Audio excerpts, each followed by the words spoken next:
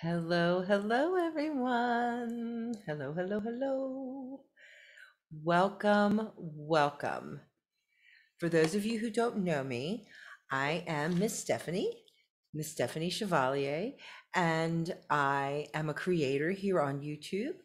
I have piano students, voice students, and ukulele. I make lots of tutorials, and I am on here today. And by the way, if you haven't, please like and subscribe. Do lots of fun stuff here. I'm on here today to talk about notebooks. Um, a lot of people keep their music on iPads or on their computer, and that's fabulous. I know that's a great way to keep your music. However, for me, I like to have my music printed out and put in a notebook. I do keep some folders. For instance, I have some music that comes to me from piano postcards. And I tend to keep this in a folder because it's on beautiful stock. And I just don't want to, and it's only one page. Sometimes it's two. And I don't take it outside. So that just stays on the piano. But any music that I'm going to take outside of my studio, or I'm going to have to turn pages, um, or I want to follow along online and I want to have my music in front of me, it's really super important to have a notebook. Now, or something similar to a notebook. I'll show you what I'm talking about in a moment. But there are several ways that you can organize your notebook. And when I say a notebook, what I mean is something like this: a 3-ring binder. This is my uke notebook.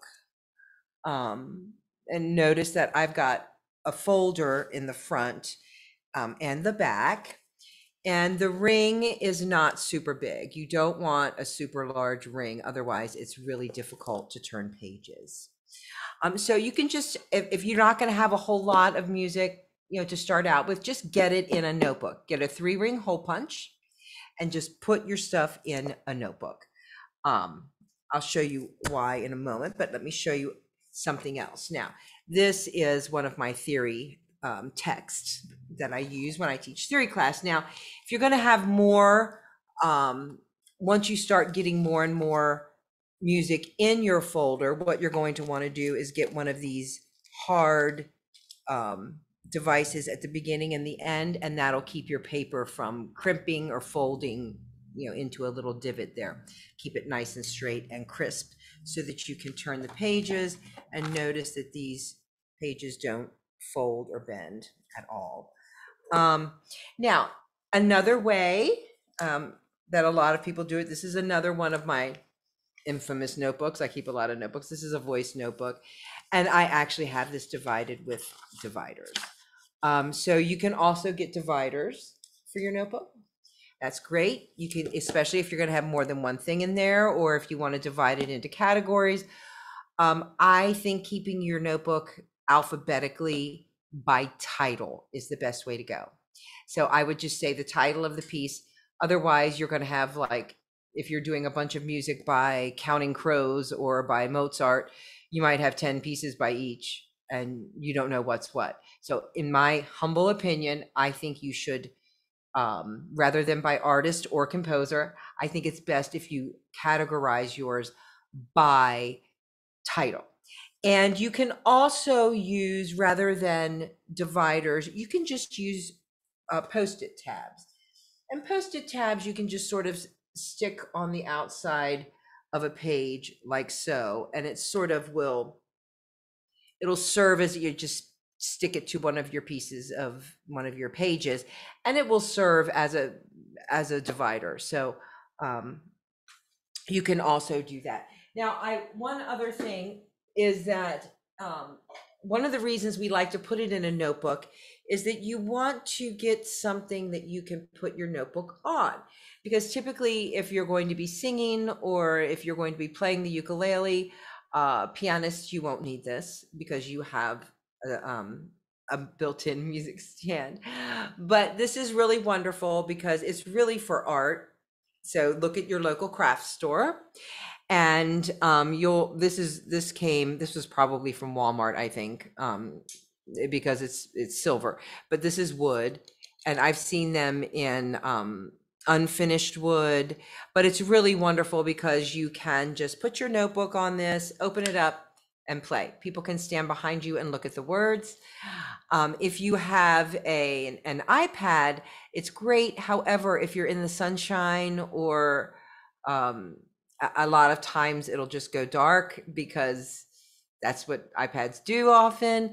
I really do like having a paper copy right there because you've got it.